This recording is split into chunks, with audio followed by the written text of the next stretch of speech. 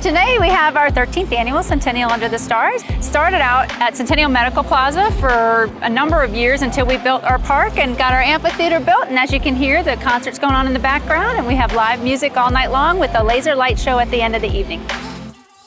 A lot of people feel that they want to see their community supported by the businesses that are out there.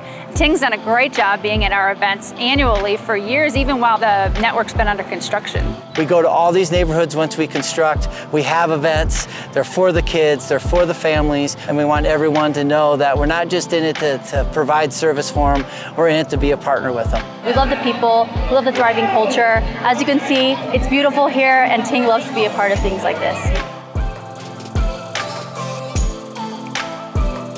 The biggest challenge for us has been keeping the momentum going and having the community support it, as well as the community be patient for it to actually be complete. You know, I wouldn't say they're challenges as much as just some education on the construction process. Centennial is used to having all the utilities in the back of the yard, and once that education's been out there, it's been no issues at all. It's been a really fun process, building out fiber and seeing that huge demand here. It's really exciting. They can't wait for it to be completed. We've already had businesses sign on to the central corridor, and we're working with our stakeholders as well.